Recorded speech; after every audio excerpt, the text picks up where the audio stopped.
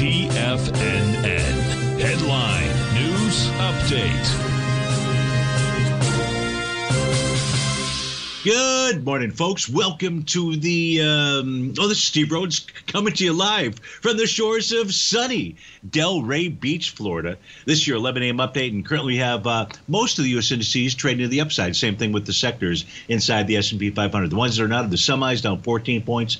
Trend is off 48. Otherwise, you've got the Dow up 130, the S&P 31, NASDAQ 124, and the Russell is up about 5 points. Gold's trading up about $10 at $18.50. Silver 18 cents at $20.95. Light sweet crude up 67 pennies. She's printed out the 78.83 level. Natural gas is up 6 cents to $2.83 there. 30-year Treasury up 27 ticks, nearly 1 point, printed out at 123.02. Let's try to figure out what all that means by taking a look at that 9-panel market update chart. We begin by taking a look at the ES Mini.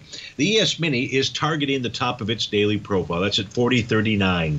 No bottoming pattern. There was no TD9 count that ended up coming to fruition yesterday.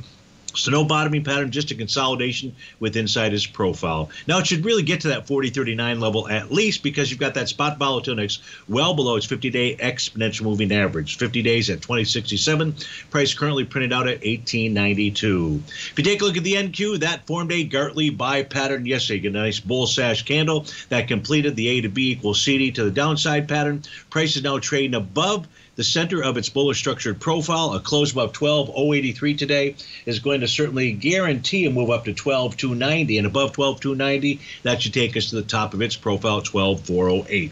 U.S. dollar index is trading just above the top of its daily profile at 104.82. Closing above 104.82 suggests a run for the 105.32 level. That's its TD9 count top.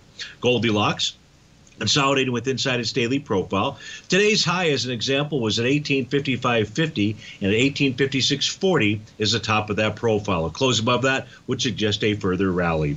Silver formed a new profile. It's bullish in structure. It's traded above the center level. That suggests it really wants to make a move to 22.13. Right now, trade out at 21.09.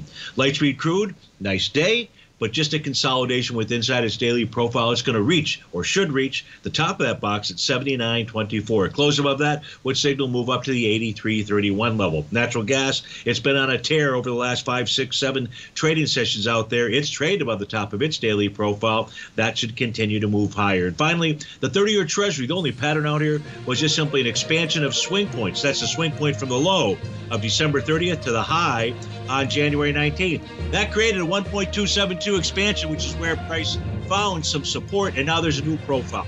123.14 is support, 125.25 is resistance. Folks, stay tuned for the Trader's Edge show, but if you have to start your Friday, have a fantastic one, a fantastic weekend, and we'll look forward to speaking with you again soon. Take care now.